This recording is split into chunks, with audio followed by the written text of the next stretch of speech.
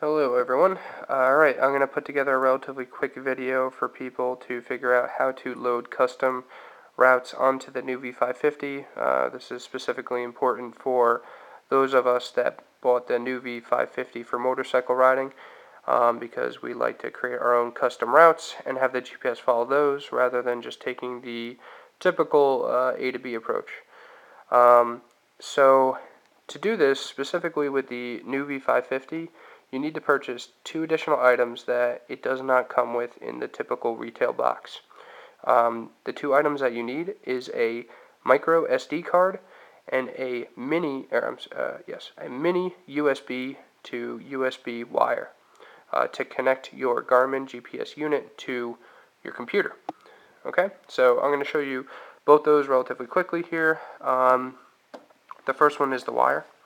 So basically it's, again, a micro USB to USB 2.0 wire. You can find these in Staples, Radio Shack, probably anywhere at this point. They should be anywhere between the range of $10 to $20 depending on the length that you need. And then the other thing that you need is a micro SD card. These come in all sorts of different sizes, but in doing my research with Garmin, the largest size that the Nuvi 550 can take is 16 gigabytes, which is actually pretty big. But the SD card actually goes in the inside, so when you take off the back cover, you're going to take out the battery, and then the SD card slot is right in here. And basically, I'm going to take mine out here so that you can see it. So this is a 16 gigabyte SD card, micro SD card. And you just take the little computer components of it and face it downward when you're putting it into the unit. So you just put it into the slot and push it until you hear a click, and it should seat itself. And then you can go ahead and put back the battery on your Nuvi. Okay. And we're going to be using this later, but for now, you could just leave it as is. Okay. So basically, in order to create routes on your Nuvi 550, you need to download the Garmin Basecamp software. You can get this right off Garmin's website, and this is used to import or create your own routes and then push them to your GPS unit. This has taken the place of MapSource. So if you're doing research on your own and you see people use the term MapSource, which they may have used only a year ago, if not sooner than that, this is relatively new software that Garmin has used. So just download Basecamp. When you get your Nuvi 550, if you bought it new, Garmin guarantees a free map update or map updates within 90 days of first activation. So as soon as you turn on the GPS unit, you have 90 days to download new maps. When you go through that whole process, which you're going to go through via the website my.garmin.com, when you're downloading the maps, one of the options is going to be to download the maps to your computer and your GPS unit. You don't have to. You could download it directly to your computer, or you could download it directly to your GPS. I like to do both because that way I can use this Basecamp software on my computer when my GPS is not plugged in. So if I leave it down on my motorcycle, I don't have to go grab it to create a route. I could just do it directly on my computer because they both have the same maps on them. So when I create a map or a route on my computer, it'll easily transfer to the Nuvi without any issues. So basically what you're going to do is you're going to open up Basecamp, and if you haven't used Basecamp before, I recommend watching Garmin's tutorials. It's not the easiest software to use. I'm still learning it myself, but nonetheless, this is how you do it. If you don't have the Garmin plugged in, like I don't, but you do have the maps installed directly to your computer, what you're going to see here is on the top right, you should see the map that you're currently using. For me, I'm using the City Navigator North America map, the 2012 version, which is the latest version. So once you're in here, you have two options. One, you can create your own route, which again, you can do. It's a little bit of a laborious task. Well, not too laborious, but I think it will take some practice to get very proficient in it. Or what you can do is you can import GPX files, .gpx files. And that's what I'm going to do today because it'll just make this video a little bit faster. So to do that, to import, you're just going to go to File, Import, and then you're just going to navigate directly to the folder and the GPX file. So here you'll see I have one for Bear Mountain Route 1.gpx. And you're just going to double click it. And you'll see immediately Garmin Basecamp reads it. And you'll see this whole blue path. So basically, this is the route that the .gpx is, has taken me through. And basically what I want to do is take the GPX, which I downloaded, off a forum, and push it to my Nuvi 550. So again, you can either do this by importing your own, importing a GPX file, or you can use this tool that says, file new, and you could do a new route, and then you can kind of create your own route. But I'm just going to do it the easy way, and just import this one.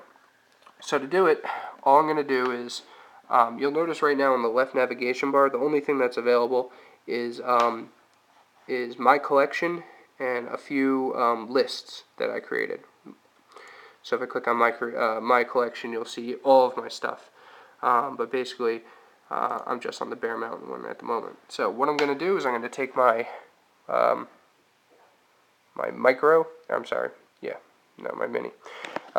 my mini USB cord and plug it into the Garmin, the back of it.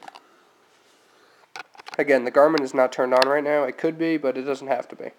So just give me 1 second. I'm going to plug it in, put this down. Okay, so again, plug it in. Immediately after you plug it in, you'll see that Garmin starts going. It'll make some noise.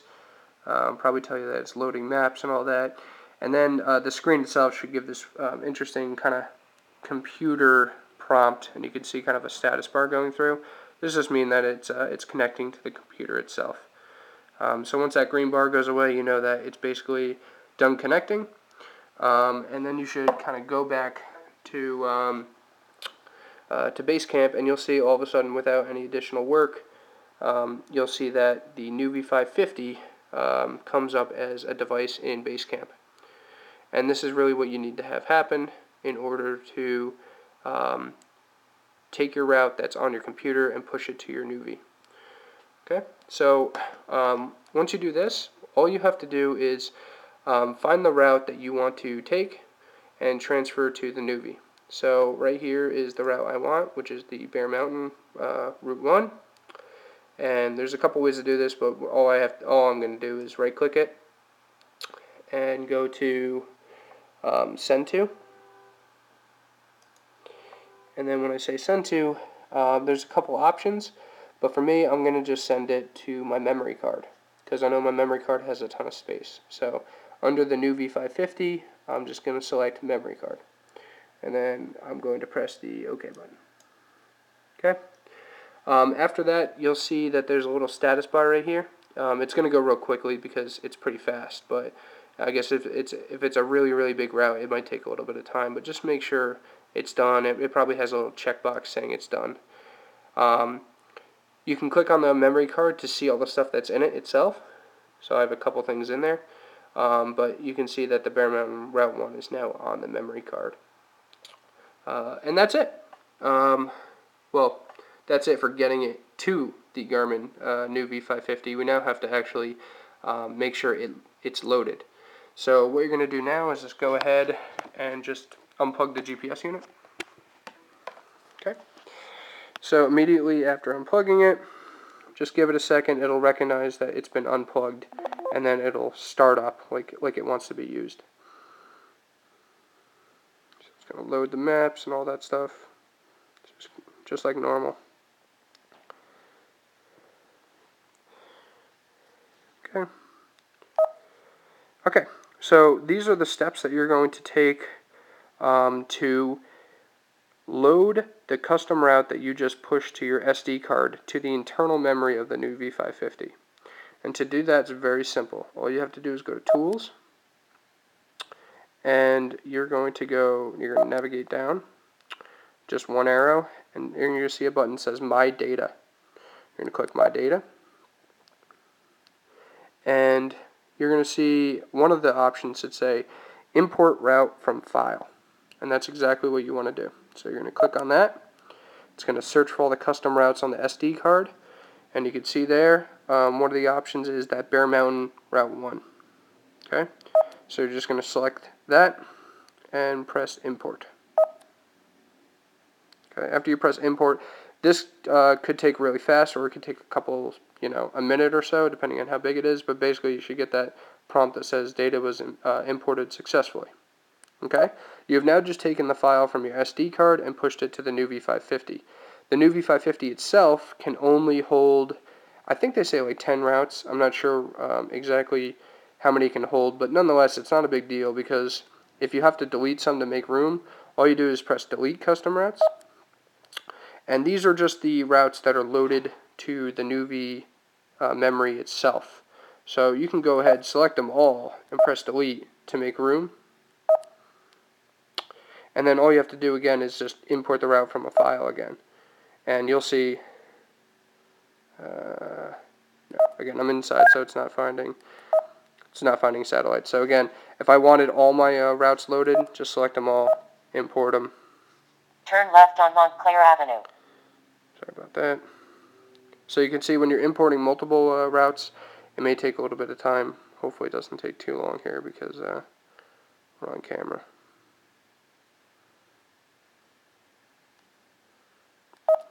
Let me cancel. Let me just do the one.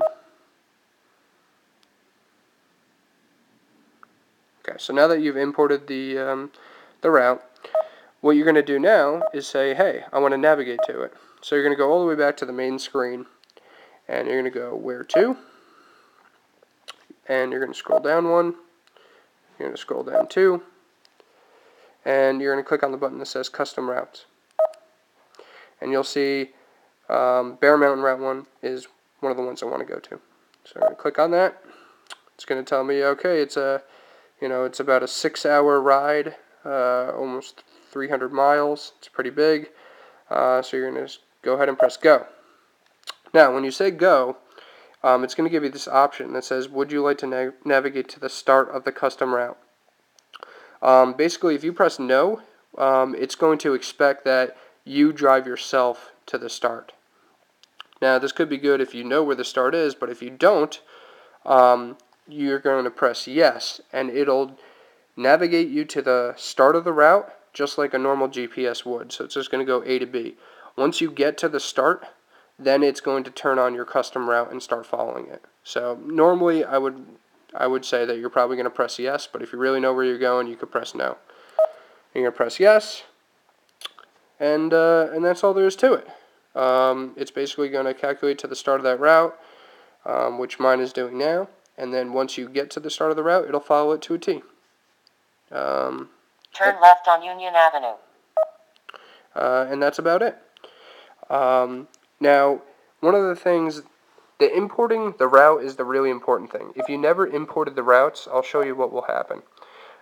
So let's say we go back to our Tools menu, and we delete all of our routes, right? So we go to My Data, and we delete the custom routes, right? So we delete this one.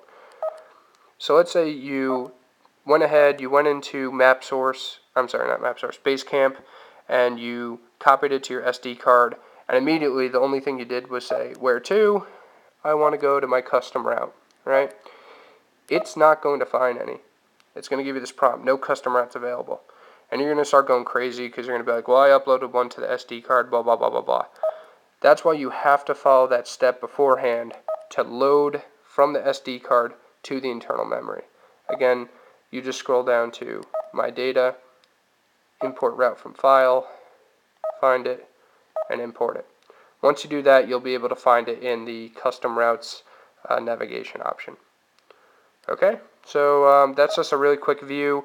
Again, I'm not going to give any kind of tutorial on how to use Basecamp itself to make a route, but I think you can figure it out if you had enough time. If you have any other questions, let me know.